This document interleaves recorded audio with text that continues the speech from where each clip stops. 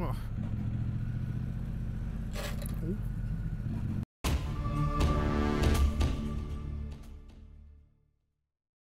So, welcome to the Speedmaster, the 2022 Goldline Edition. Let's take you for a walk round and a look at the specs of this bike. Okay, so here is the Speedmaster, the 2022 Goldline Edition. You can also get this bike in the standard version, which comes either black and white, jet black, or in the really nice red hopper colour. And the standard version is priced at $12,195.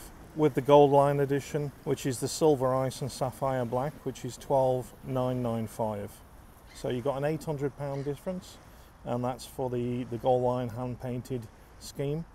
Now if you look at the tank just here, you've got the hand painted Goldline with the black and also the silver ice, and then you've got the black side casings with the Goldline and Speedmaster. It's got a black painted rear mudguard and also a front all metal quality. This bike's brand new. It's only just done about 350 miles and I've got this for about 10 days. So what we're going to do is we're going to take this out and give you our first initial thoughts, and then you'll have a second video about 10 days later of our final thoughts and what we actually think of this bike, good and bad. So the engine in this bike, you've got the 1200 parallel twin. This is a 270-degree crank, and this is the high torque engine producing 106 Newton meters at 4,000 RPM, so very low down. Also it produces 76.9 brake horsepower at 6,100 RPM.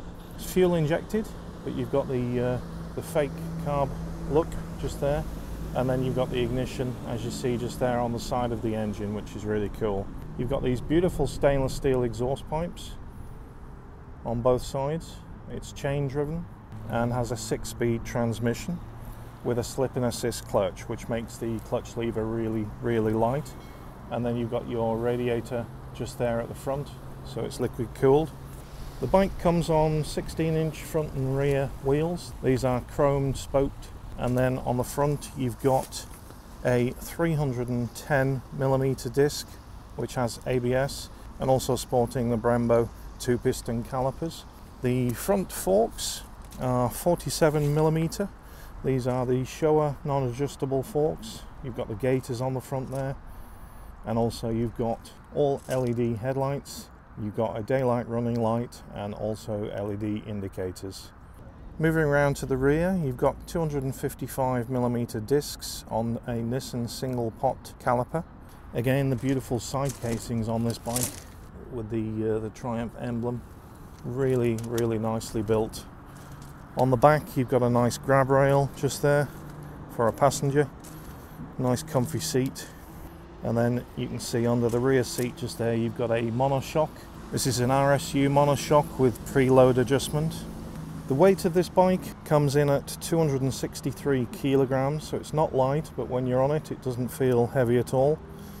The tank on the bike is 12 litres, and this will give you 60.9 miles per gallon, which will give you about 190 to 200 mile range. Seat height is very low. It's 705mm, so perfect for all riders. And then you've got the feet forward position. It's kind of unusual position if you've never ridden one before, but it's a very comfy position, especially with this really nice upholstered seat, which is super comfy, absolutely beautiful. Like I say, with that grab rail and that rear seat, I reckon this would be a super bike 2-up. The bike has 10,000 mile service, or 16,000 kilometers. Okay, once on the bike, you'll see that you've got the swept-back handlebars in chrome.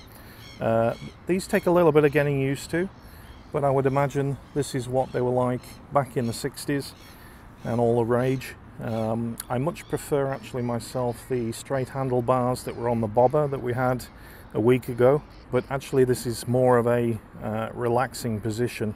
It does come with adjustable clutch and also adjustable brake lever.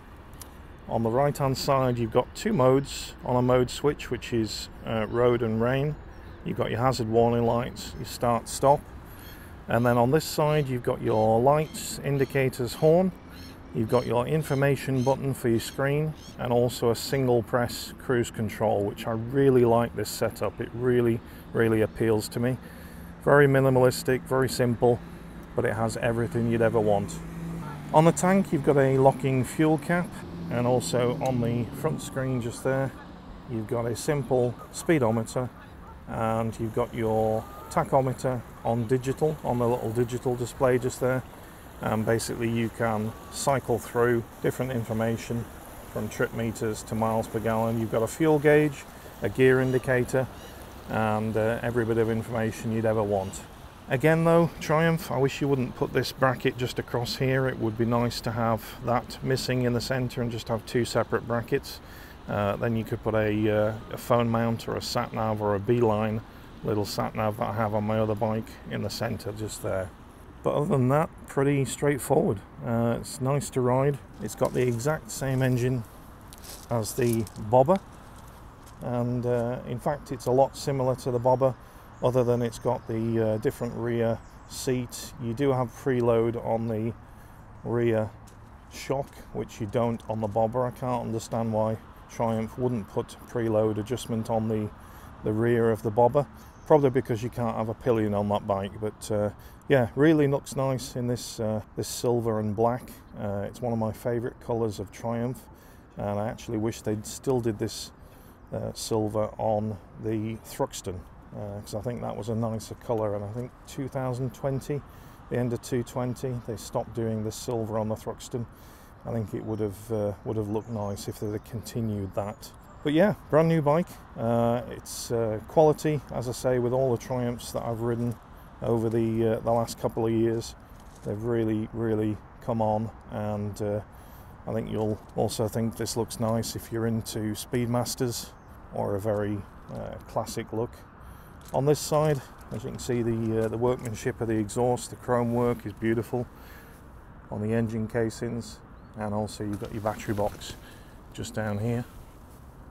Just an all-round looking nice machine. You've got the chrome mirrors. They're quite long stalked mirrors, these. I much prefer shorter mirrors, but you couldn't really have bar end mirrors on the end of the swept back bars on this, so I suppose they're in keeping with the design of the bike. So yeah, Speedmaster Goldline series. Is it worth the extra £800 for this awesome paint job? I think so, but it's debatable. Some people think it's too much, but if you look at other manufacturers out there, they do charge more for just a different paint colour, and it's nice to have the other options. So thank you very much, Triumph. Okay, what we're going to do now is get that back on the machine and take you for a ride and give you our initial thoughts.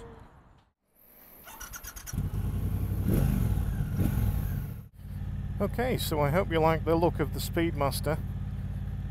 I was trying to think what the paint scheme reminds me of, and it was a Ford Mustang Gone in 60 Seconds with Nicolas Cage, and I think the car was called Eleanor, and that was in a very similar metallic silver with a black pinstripe. Not sure it had the Goldline on, but it is an absolute stunning colour. Now these bikes are actually only going to be produced in the Goldline in this colour for 2022. So if you're interested in one, get yourselves down to a Triumph dealer to have a look at one. Absolutely beautiful in the flesh. Now let's see how it rides.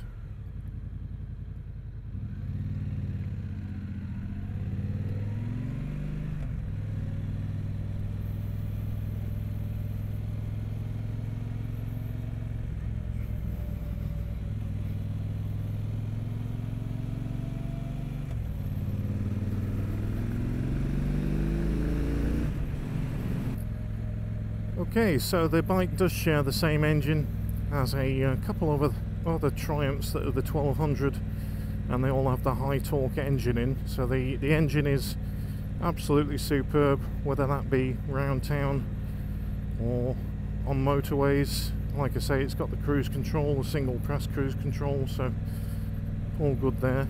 The single clock and instrument cluster in front of you is pretty plain and straightforward. Easy to read, and also you've got your gear indicator, your fuel gauge, all the information you could ever want. Mirrors, although I didn't like the long stalks on these, they are effective, no vibration at all through the mirrors. And yeah, the only difference from the bobber is the swept back bars really on the front as you're riding, and obviously the seat's a little different. I would say this seat is a lot more comfier than the bobber. There's a lot more padding and it's a bit more sculpted, and also you get the pillion or the passenger seat. So differences between the bobber and this, just the bars really, feet forward position on this, whereas they're straight down, and then the different rear mudguard arrangement. So it's really nice to see you've got a passenger grab rail on the back of here, and yeah, just the paint scheme with the chrome, beautiful chrome wheels, and also chrome pipes, and the sound of this thing.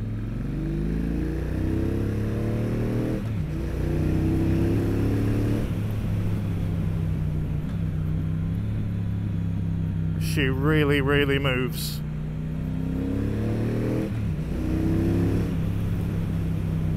Just instant torque, you know, you've got its maximum torque at 4,000 RPM, so it doesn't matter what gear you're in, the bike just pulls, whether you're in second or sixth. Just open the throttle, so you don't need to go up and down the gears too much on this. But yeah, real nice sound to it. And as ever, the tunnel.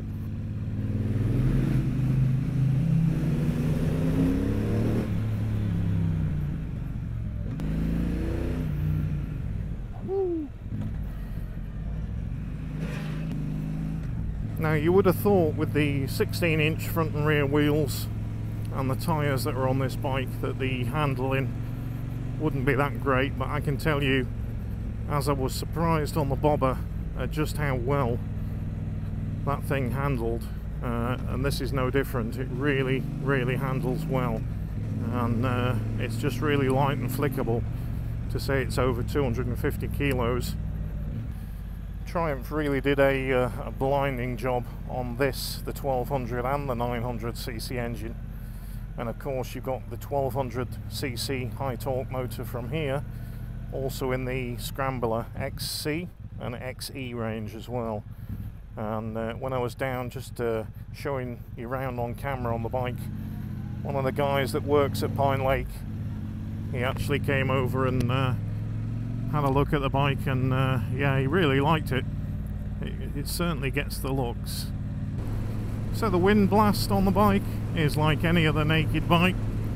You've got clean air and a little bit of pressure on your chest just here, but other than that it's pretty clean.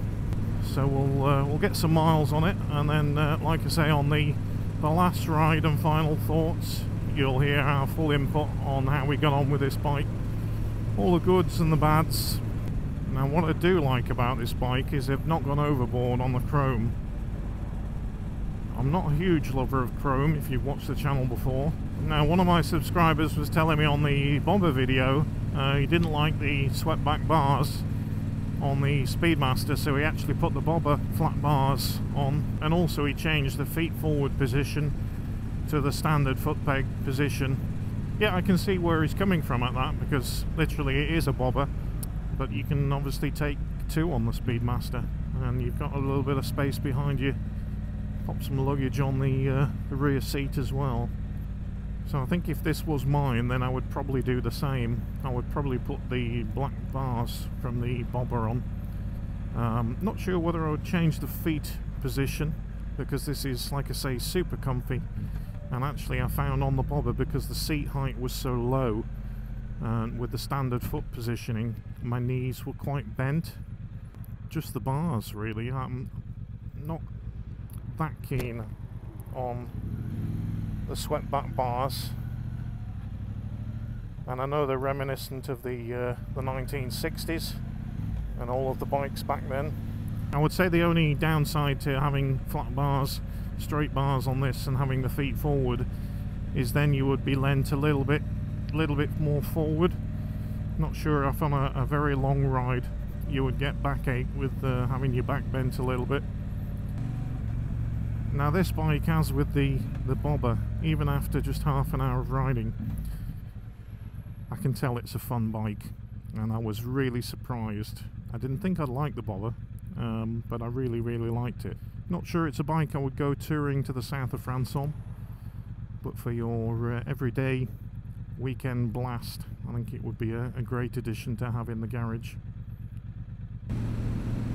So we're just heading down to Arnside to park up and get a couple of snaps, a couple of pictures of this bike. A lovely sound from those pipes on the overrun, absolutely gorgeous. Not headed into the Lake District for this ride, as the bank holiday's upon us, and it'll be absolutely crammed with people up there and traffic. So we'll stick more local on this ride.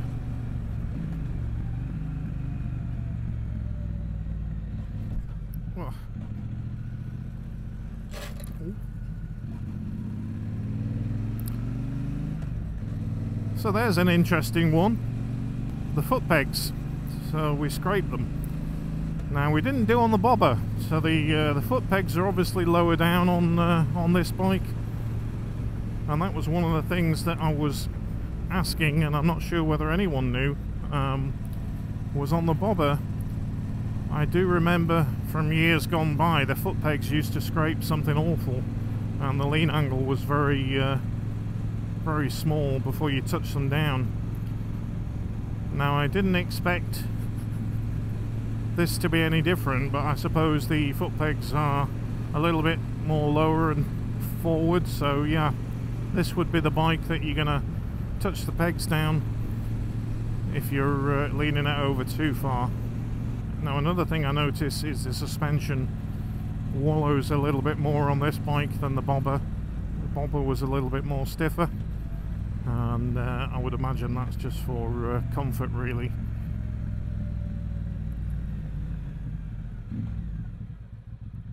One niggle that we had on the bobber compared to this was that the monoshock under the rear seat on the bobber had no preload adjustment,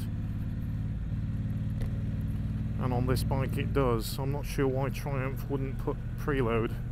Like I said, I think it's just because you can't take a pillion on, and why would you need it? But if you've got a really heavy rider, I mean I'm 95 kilo, 6'2", but if you've got anyone heavier, then you might need to get a stiffer rear spring on the bobber. Now I know on my own bike all suspension needs to be pretty much set up if it's adjustable enough, certainly for preload, to set the sag for your weight, and I have mine set up by a professional ex-racer mechanic, and he does all of that for me. It really makes a difference.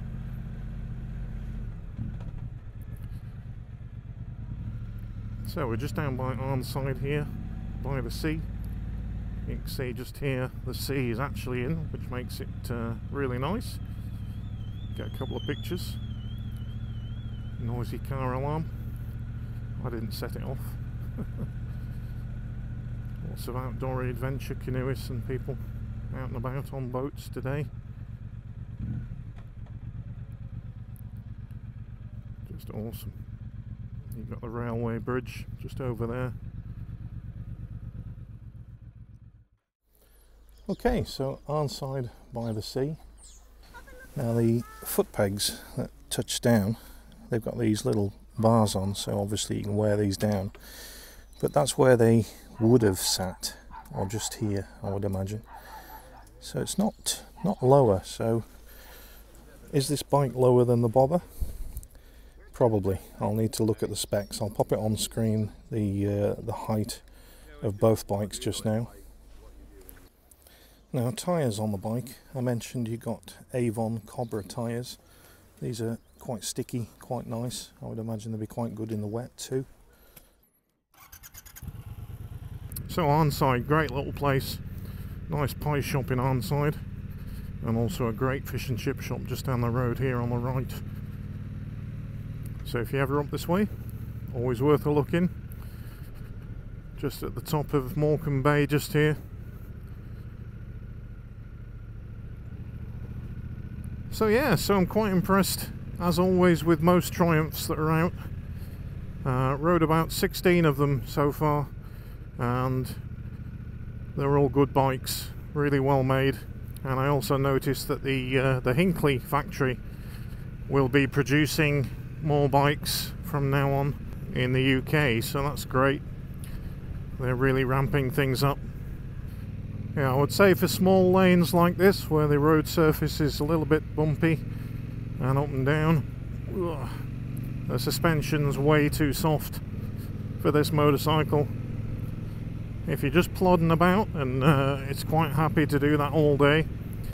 So yeah, what we're going to do now is we're going to head off for some refreshments somewhere, and then we're going to head into Lancashire, probably to Troffer Bowland, and have a nice ride out today on this bike. But yeah, initial thoughts, very good. Build quality, very good. And hang on for my final ride after we've had this bike for a while and review. That'll be coming up in about 10 days time. And if you haven't already subscribed to the channel, guys, then click that subscribe button, ding that bell for future videos coming up, and we'll catch you on another video soon. Cheers guys, take care.